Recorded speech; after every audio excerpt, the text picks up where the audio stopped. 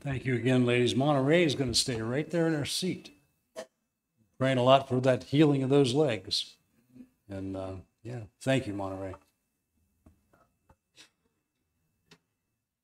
I thought number one would surely be me. I thought I could be what I wanted to be. I thought I could build on life's sinking sand, but I can't even walk without you holding my hand. I can't even walk without you holding my hand. The mountains too high and the valleys too wide. Down on my knees I learned to stand. Lord, I can't even walk without you holding my hand.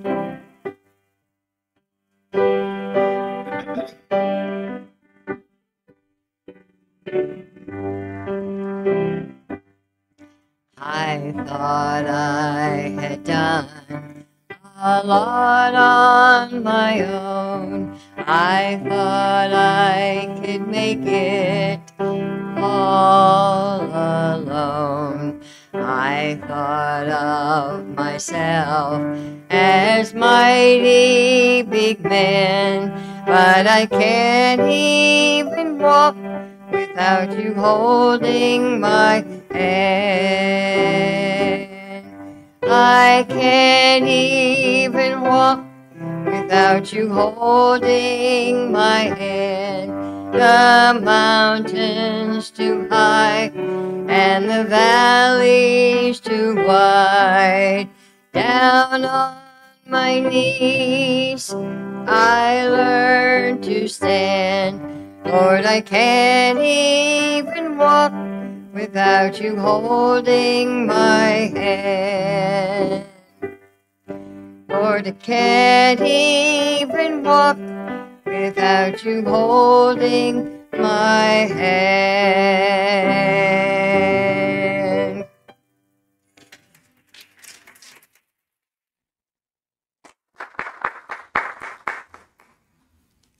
Again, thank you. Well, I'm going to give you a message on something in the scriptures that I can remember one of our daughters when they were little saying, what'd you learn in Sunday school today? We learned about Zacchaeus, what climbed up the tree. In the way she put it, Zacchaeus, what climbed up to the tree. If you'd open your Bibles with me to Luke chapter number 19. Number 19. I think all of us, children's Sunday school, BBS, all of those times heard stories about Zacchaeus. So it's interesting as when I've gone to D.C. and for both the police ministry and also our National Bible Reading Marathons that we do there, and I go into the Library of Congress, which I now have an expired library card there.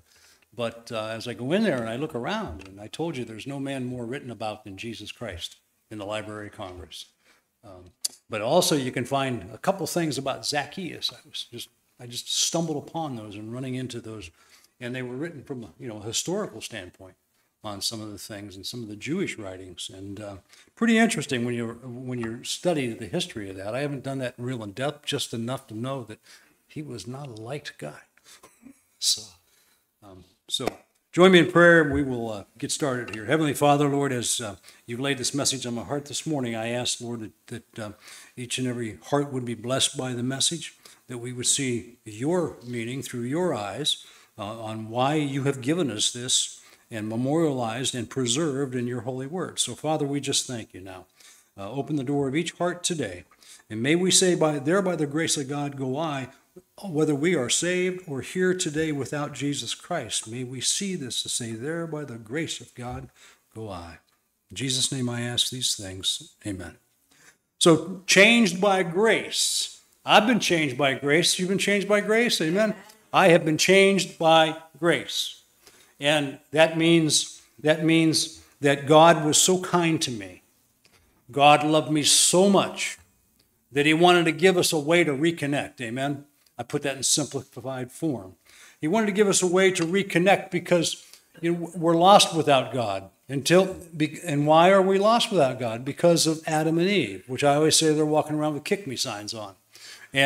But that's why. So, but we don't have to be. That becomes our choice. Once we hear the gospel, once we hear God's plan, that John 3:16, for God so loved the world that he gave his only begotten Son, that whosoever believeth in him should not perish, but have what? Everlasting life. Yeah, amen. Amen. And, I said earlier, I'm so glad God protects me from myself. And because no matter how I stumble, no matter what my sin is through the day, and let me tell you, I'm not going to be found a liar because I sin. The Bible says if you say you're without sin, you're a liar and God's not in you. So don't think too much of our own selves and what we ought to, according to the scripture. But changed by grace, it's the grace of God that gave me a change. First thing he changed was my address. Amen. And then he's just made change after change over the years and continues to do that. But we're going to look at a change that came over this guy. Jesus entered in and he passed through Jericho. So get the picture of that. He entered in and he passed through Jericho, according to the scripture. And behold, there was a man named Zacchaeus, which was the chief among the publicans, and he was rich. And he sought to see Jesus, who he was. And he could not for the press, because he was little of stature. And he ran before, and he climbed up into a sycamore tree to see him, for he was to pass that way. And when Jesus came to the place, he looked up, saw him, and said unto him, Zacchaeus, make haste, come down, for today I must abide in thy house. And he made haste, and he came down, and he received him joyfully. And when they saw it, they all murmured, saying that he was gone to be the guest with a man that is a sinner. And Zacchaeus stood, and he said unto the Lord, Behold, Lord, half of my goods I have given to the poor. I give to the poor. And if I have taken anything from any man by false accusation, I restore him fourfold. And Jesus said unto him, This day is salvation come to this house, for as much he also is a son of Abraham. For the Son of Man come to seek and to save that which was lost. That's the grace right there. You hear me preach to you at nauseum that I'm going Roman Baptist, John. You hear me preach to you at nauseum that the grace of God isn't a signed permission slip for me to go out and willfully sin in my life, okay? And to use that liberty that I have. My salvation is a liberty. I am not to use my liberty as an occasion to sin. Amen, church? I'm not yet. And if you know Jesus Christ as your Savior, you're not to do that either. That's not the purpose he gave it to us, okay? The reason, listen, I've often asked you a question, or I say this to you. Why didn't Jesus just take you to heaven the moment he saved you? Because he wanted you to do his work here on earth. Thy will be done on as it is. Yeah, that's what he wants. He wants every one of us. And if you're here today with Jesus Christ in your heart, you think there's some exception to the rule that gets you out of that? Bet me, buckwheat. It's not going to happen. It's not going to happen. You know, if you truly were saved, and you knew, here I go again, the real Jesus, because the scripture tells us what? Apostle Paul told Corinth, lest I fear you preach another Jesus.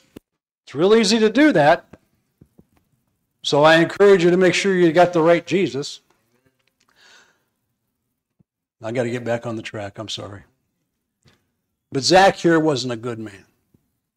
Zacchaeus was not a good man. And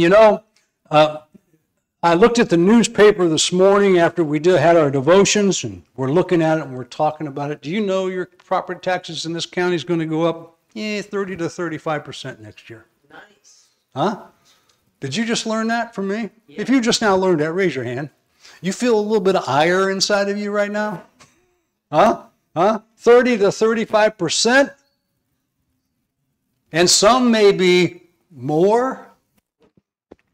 That'll crank you off Sunday morning.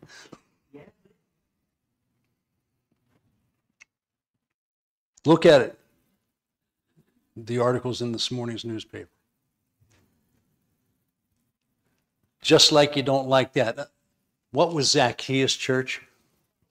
He was a publican and a tax collector, and he was not liked. He was a traitor. He was an evil, wicked little man. He was short in stature, but he had the power of the Roman government behind him. You know, it's kind of like Attila the Hun, you know. But he was not a likable guy. And you see, the Roman government, when they would take over a city and they would conquer a town, they would get, I'd say they go on the Judas hunt. They would find the one that would betray their own families, their own kinsmen, their own countrymen, their own city people. Because what happened was, historically, these cities, when they would be conquered by the Romans, they would take their commerce and their merchandising underground, so to speak. You know what I mean when I say that? And instead of having a storefront, it's a private garage sale type thing, so that they didn't have they didn't have to pay the taxes, and the money wouldn't be found out, and it would be unknown, because they knew that the Roman government wanted their money, and so they would get somebody native to that city who had no scruples, and they would say this: John, if I was a Roman and I selected you and I tried to entice you with this, John, all you got to do, you know these people.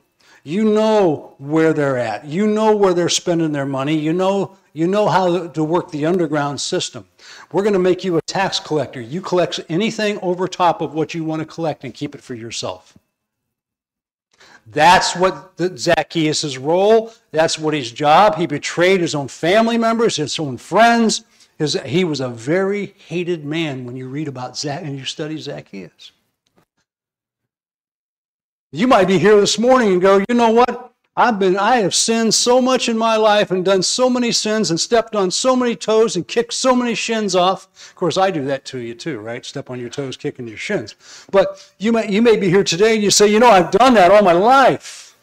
Well, then listen close and watch close, because there's hope. Amen. There's hope. You can run into the grace of God today. And the grace of God that you run into is none other than Jesus Christ. That's the true grace of God. The grace of God doesn't go, well, I can do anything I want now. That's not the grace of God. The grace of God is that God loved you so much that he sent his own son to pay for you. Pay for you. But you didn't have to do that. So the Romans, they had that difficulty in collecting the money from the cities that they conquered. So they recruited old Zacchaeus, and he would sell out his own countrymen and family. Now, the Jewish, they're called the Mishnah. They said that tax collectors were so evil and so loathsome that they should not even be recognized as people. That's how much they hated them and reviled them.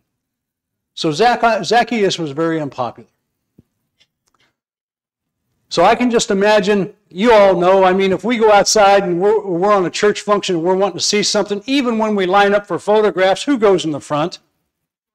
The short people go in the front, right? And we all line up. But you see with Zacchaeus, oh no. They're not making any room for this piece of trash. They're just not going to do it. They're not going to do it at all. I can just see old Zacchaeus getting hip checked. They're not going to let him up to the front of that crowd. And that's the last place he would want to be anyhow, because he doesn't want to be standing in front of all these people that he has betrayed and robbed and taken their money over and above what the Romans required and kept it for himself. He was an awful, awful, evil, wicked little guy. And he also, what was even more cause for the hate, is he had the power of the Roman government behind him. Huh? Could you imagine dealing with somebody like that? We'd give him a blanket party, amen? Maybe y'all don't know what a blanket party is. Yeah. So he was unpopular. Very unpopular. So he climbed a tree. The scripture, don't read more into the scripture here. I tell you historical things here, but let's look at this for a second. In verse number 2, it said he sought to see Jesus. What's the rest of that right there? To see who he was. Okay? So we know he didn't know Jesus, right? He wasn't running up there because, man, I got to get up there to see this guy I know that's coming. No. What has he obviously done? He's obviously heard things, right? He's obviously heard things. And he knows he's coming this way, so he's got some intelligence information somehow. Here comes this Jesus. He's coming this way. And now he wants to see who he is. Who is this guy? Who is this guy? Does that sound like a friendly... Did he change on a dime here and decide, oh, I want to see who this so nice man is? I just want to come to know him. No, if anything, I would say his little evil, wicked mind was, what's this guy got that I can get? Huh? What? Let me learn something of this guy. This is fresh meat in the city and new intelligence. Let me see what I can get that's going to benefit moi. Well, he did get something that benefited him, but it wasn't what he expected, right? And we see here that as we continue on, the unexpected happened to him. He ran before, climbed up into a sycamore tree to see him, for he was to pass that way. And when Jesus came to the place, did Jesus send him an invitation? Did Jesus tell him, hey, I'm coming your way. I'll look for you in the tree. No, he didn't do any of those kind of things. I want you to understand this about our Savior. What does the scripture say he did? He looked up.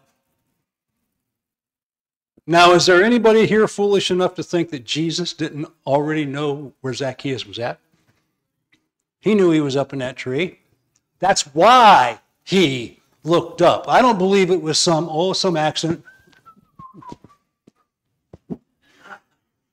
No, I don't believe that at all. I believe Jesus, long before he got there, knew Zacchaeus, because my God's all-knowing.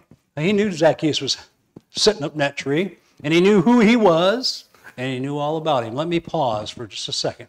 Hold your spot there in that book where you're at, and turn over to John chapter number 1 with me. John chapter 1.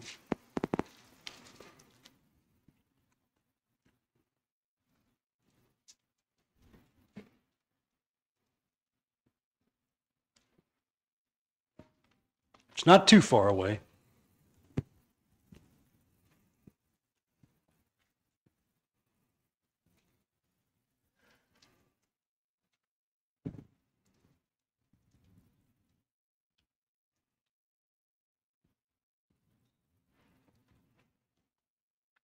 Look at verse 43. In chapter 1, the day following, Jesus would go forth into Galilee. You know, I'm a visual guy. I picture him walking into Galilee. And he went forth into Galilee, and he findeth Philip. Hey, Philip. He found Philip, right? Philip didn't find him. And he saith unto him, follow me. Well, Philip findeth Nathanael, and saith unto him, we have found him. He was all excited. We found him. No, he found him, right? We know how that goes. We just saw it. And Nathanael said unto him, we have found him, of whom Moses and the law and the prophets did write, Jesus of Nazareth, the son of Joseph. And Nathanael said unto him, can there any good thing come out of Nazareth? When I talk to my police friends and I minister to them, this is one of the passages I like to use, because we talk about stereotyping and we talk about profiling. And you all know my heart, so I'm not stereotyping anybody, but I'll profile. Stereotyping is bad, profiling is good. Let me ask you folks, those of you who live in a trailer park here today, what's the slang term for people that live in a trailer park? See there, you answered the question. I didn't even have to say it. That's stereotyping. Stereotyping is wicked. It's evil. It's judgmental. If I'm on an airplane and Martha, not you, Martha, but Martha and Butchie they're on the plane sitting there, and Martha sees a Middle Eastern guy enter in onto the plane. Oh, Butchie is a terrorist. What'd she do? She stereotyped him. But if he comes onto that plane and he has no luggage, and you hear the flight attendant, they're called today, I think that's what they're called. I try not to be careful to say a stewardess, because that's what they used to be called. The flight attendant you can hear him back there going, no, he's just got a one-way ticket. Oh, Middle Eastern, no luggage, one-way ticket, what am I doing?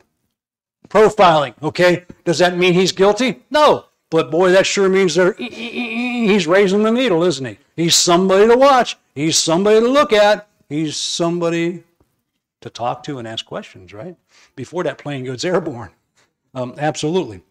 So, and we see in this verse of Scripture that I'm all over the place. I'm kind of schizophrenic this morning, okay?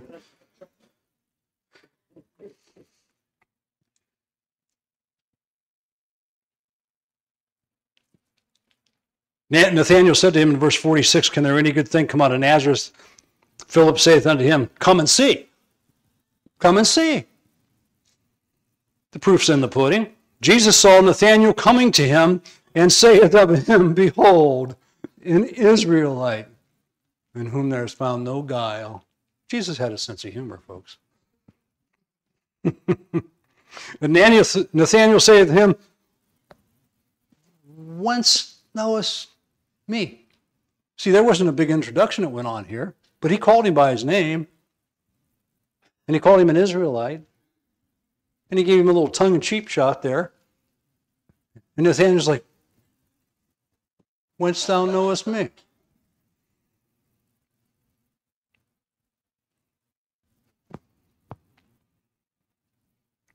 Jesus saw Nathanael coming to him, and saith unto him, behold, an Israelite indeed, in whom is no guile. Nathanael saith unto him, whence knowest thou me? Jesus answered and said unto him, watch this, church, before that Philip called thee. Remember, Philip called him?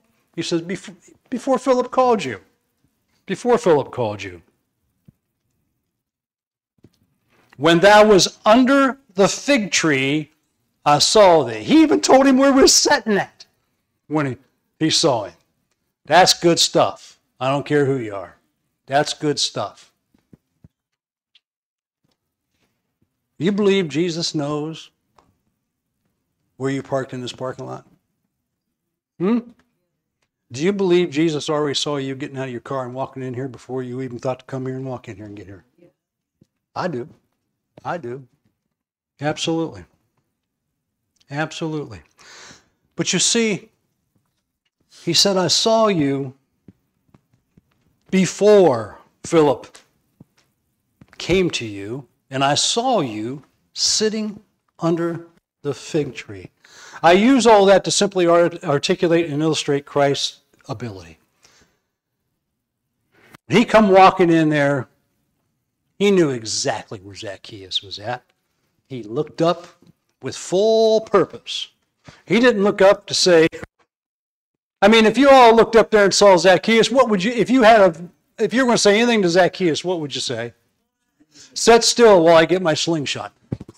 No. You'd ask him, what are you doing up there? Jesus didn't enter into that dialogue. He gave him a little command, didn't he? Gave him a little command. I'm going back to that in Luke chapter 19. Verse number 5, when Jesus came to the place, he looked up, he saw him, and he said unto him, Zacchaeus, make haste and come down, for today I must abide in thy house. I sure would like to have been a fly on the wall in that house. To hear that dinner conversation. And the scripture immediately gives us the result of that dinner meeting in Zacchaeus' house in verse number 8. Zacchaeus stood and said unto the Lord, behold, what? What did he call him? He called him Lord. You know, before all he wanted to do is see who this Jesus was. And now he calls him Lord. Because don't you think for a New York second that Zacchaeus, when he was up there in that tree, we like insulation. See, we're all insulated together in God's house together. We're knit together with one heart, I hope, and in one accord. But see, Zacchaeus, he had destroyed all that in his life. He destroyed it all in his life. Nobody wanted this guy around him. Nobody. And so any yearning he had for friendship and companionship, he had nothing. He had to go into isolation. He was an isolated man. That's why he was sitting up there in that tree, because he was in isolation.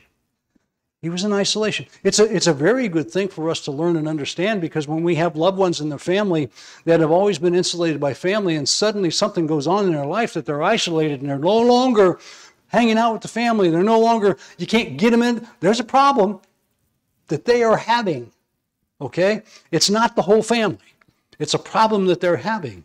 So it's a good idea to pray hard for that person, take a close look at that person, meet with that person, talk with that person, and that's exactly what Jesus did. That's exactly. I've learned so much from Jesus Christ. I was a good detective because I learned tricks from Jesus Christ. I was good at handling the bad guys because and interviewing them because I went to the school of Jesus Christ. You study the scriptures. Jesus never gave up ground. Why, in the same chapter, in the same book of John, in the same Bible, you can find when that brigade of soldiers come out after my Jesus at nighttime, man, they came after him. One guy they're coming after with swords and staves and lanterns and a whole assembly of soldiers for one guy. One guy. And you talk about a neat experience that my skin gets goosebumps even when I try to tell you about it. They came to Jesus. Brother Matthew, listen to this, because what you do is a type of Christ. They came to Jesus. Bad people coming for a bad purpose. He got all of his disciples with him. What did Jesus do? Whom seekest thou? He asked the first question. He took control of the conversation. They said, Jesus of Nazareth. And he stepped forward. Where'd Jesus put himself now? Between the bad guys and the good guys. Think about that. He stepped forward. He took ground. He didn't back up and say, boys, back up, boys, back up, boys, back up. Stay there, boys. I am he. They weren't coming to worship Jesus, but the scripture says the moment he said, I am he, what'd he just show off? Deity. His deity. The only deity. The scripture said they fell backwards on the ground. They didn't fall backwards on the ground to worship Jesus. They fell backwards on the ground because they had no other choice. Because as soon as he said, I am he, down they went. Now, if it's not cool to have that Jesus in you and to be in that Jesus, you're missing something big in your lifetime. Something big in your lifetime. And I told Matt, pay attention to this, because that's exactly the kind of office, because Romans 13 says that he's a minister of God to thee for good. He doesn't bear the sword in vain, okay? He says that they are there. They're ministers of God to thee for good. What do they do when they get a call? They run to it. They don't give up ground. They run to it. And who do they separate from? The good and the evil. That's why they're called ministers of God to thee for good. In Romans chapter 13, verse number 4, we'll read 1 through 7. It gives you a better overall context and picture. Jesus knew that man was in that tree. Zacchaeus, he was commanded by Jesus. You know what? If Jesus walks up to you and utters a command, what do you think's going to happen? You're going to do it. It's going to come true to him, okay? It may not be what you were looking for, but if he comes up and issues a command, if he sent forth an edict from heaven and sitting at the right hand of the Father yesterday when President Trump was getting ready to start a speech, just into that speech, okay, send him. You see, Matthew 18 tells me I'm a child of Christ. And he tells me and assures me that my angels, amen, more than one, do see my Father's face in heaven. You see, if you're here without Christ today, you don't have that. But everybody here's got Christ today. Man, you got angels that see your Father's face in heaven. How did I get out of that? How did I get out of that? Why did he turn his head like this when he turned his head like that? God things, amen? God things. I'm all over the map. But I'd like to have been a fly on the wall at that dinner meeting. And we see the result of it. We see that he goes on, he says, Zacchaeus stood in verse number 8, said unto the Lord, Behold, Lord, half of my goods I give to the poor. How much is half? What percentage? 50%. And if I've taken anything from any man by false accusation, I restore him how many times? Fourfold. Fourfold. That came out of this little evil, wicked, sawed-off, slimy man's heart.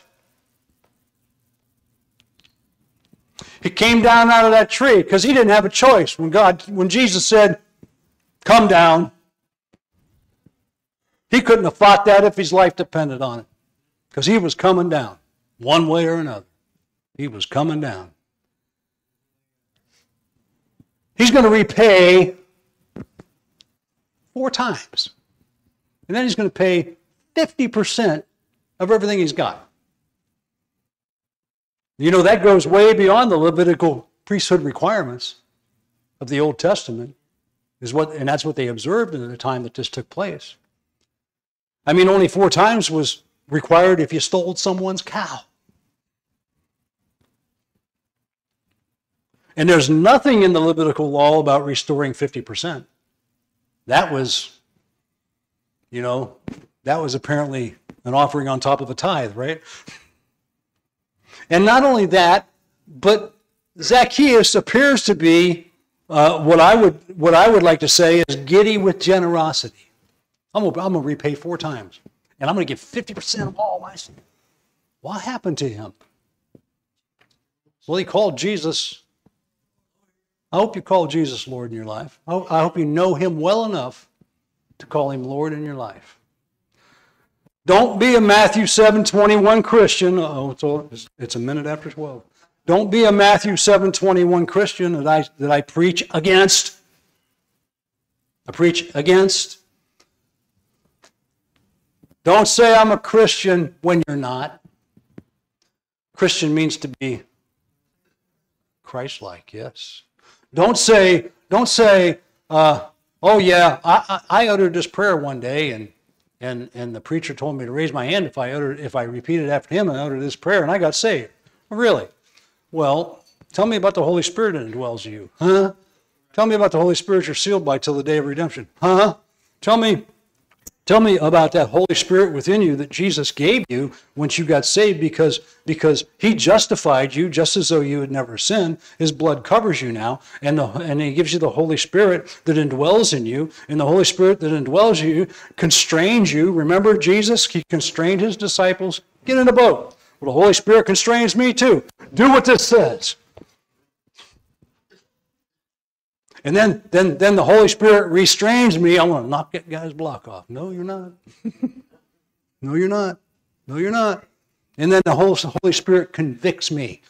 Every time I transgress against the Word of God, the Holy Spirit convicts me. That's how I know I'm saved. That's how I know I have the Holy Spirit in me. Because I feel like Adam. I gotta run. I got to hide. I don't like this feeling. It's time for a shower. I got to be washed by the water of the Word of God. I need to confess and I need to repent of this sin, and he's sure to forgive me. Amen. Then it's gone. Then it's gone.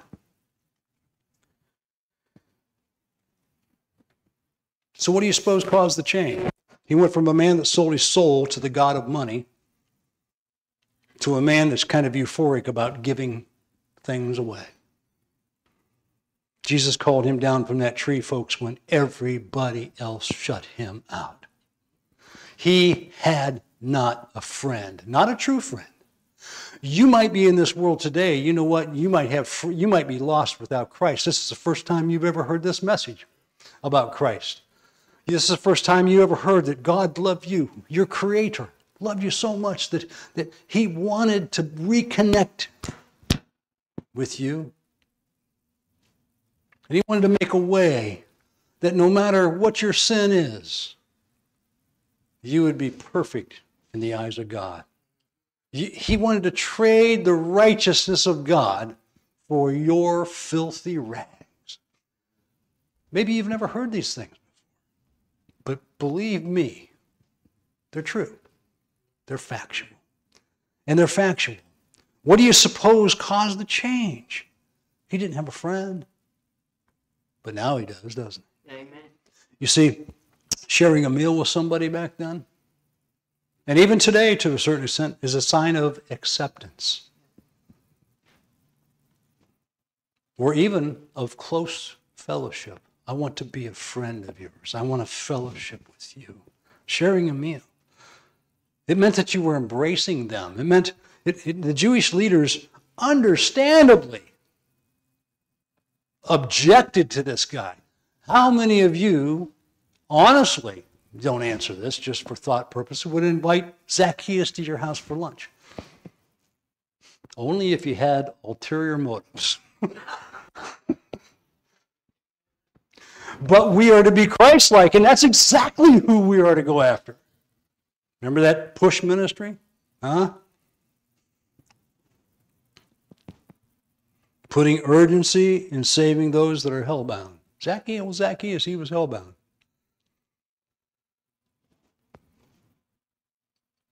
Jesus produced something. I mean, in verse number 5, we see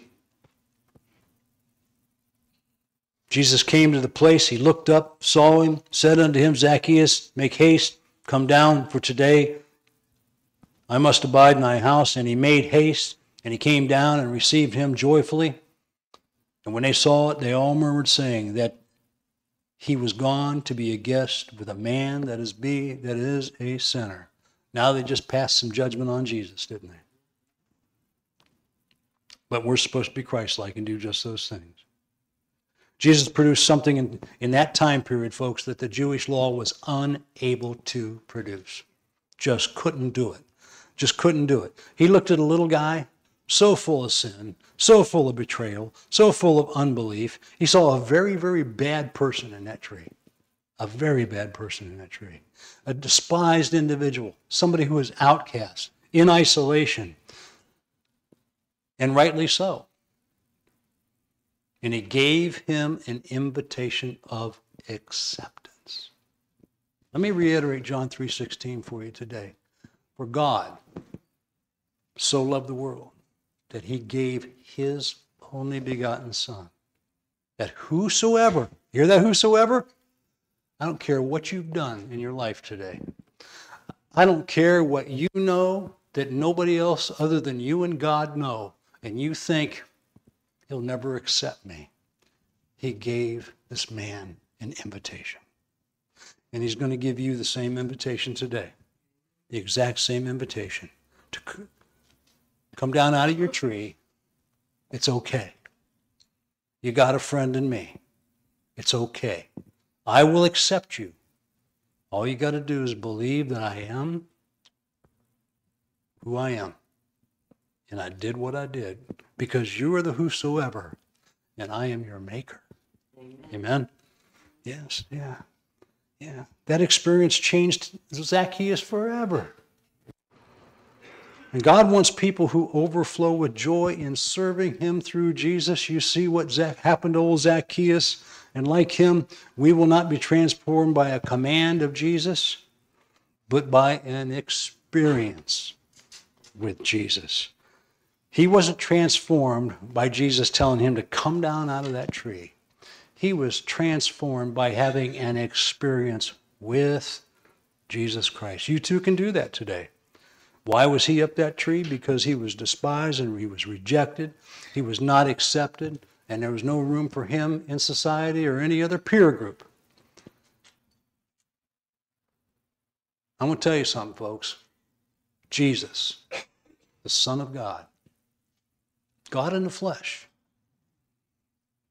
he would end his ministry here on earth despised,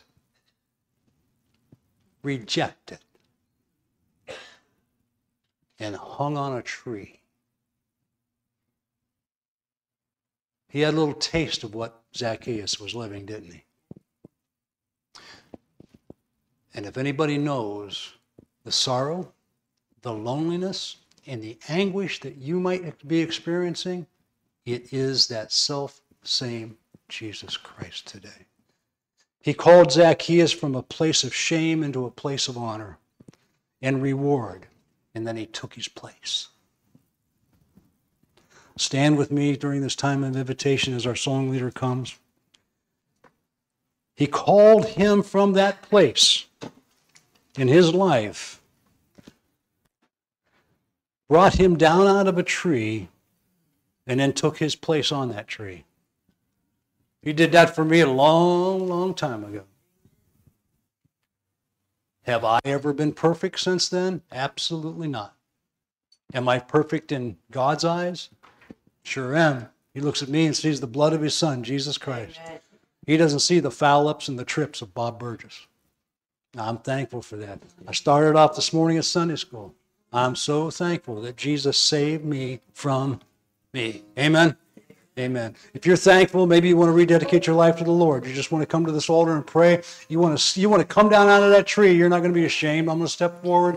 I'm going to let everybody know. That doesn't matter. I'm going to let Jesus know I'm not ashamed of him by doing so. If you want to come forward this morning and just rededicate your life, maybe you're here today and you say, you know what, I've never heard this message about Jesus. I want this Jesus. You come. We'll take a Bible. We'll kneel down with you. We will lead you to Jesus through the Word of God. But like leading a horse to water, you got to drink it. I can't do that for you, and neither can anyone else.